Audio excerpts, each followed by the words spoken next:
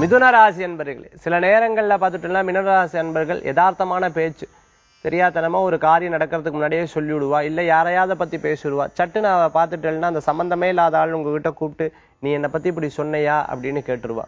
நம்ம சொல்லக்கூடாத விஷயங்களை சொல்றது தவறான விஷயம். அதனால பிறரை பற்றி பேசும்பொழுது 1க்கு 2 முறை யோசிச்சு பண்ணிக்கிறது நல்லது. லெக்சரரா ஒர்க் பண்ணிட்டு இருக்கிறவா, அதே மாதிரி ப்ரொஃபஸரா ஒர்க் பண்ணிட்டு இருக்கிறவங்களுக்குலாம் நல்ல முன்னேற்றம், டீச்சரா ஒர்க் பண்ணிட்டு இருக்கவங்க நல்ல முன்னேற்றம், அரசாங்க உத்தியோகம் எதிர்பார்த்தவாளுக்கு நல்ல பலன்கள் தேடி வரும், கூடி வரும்.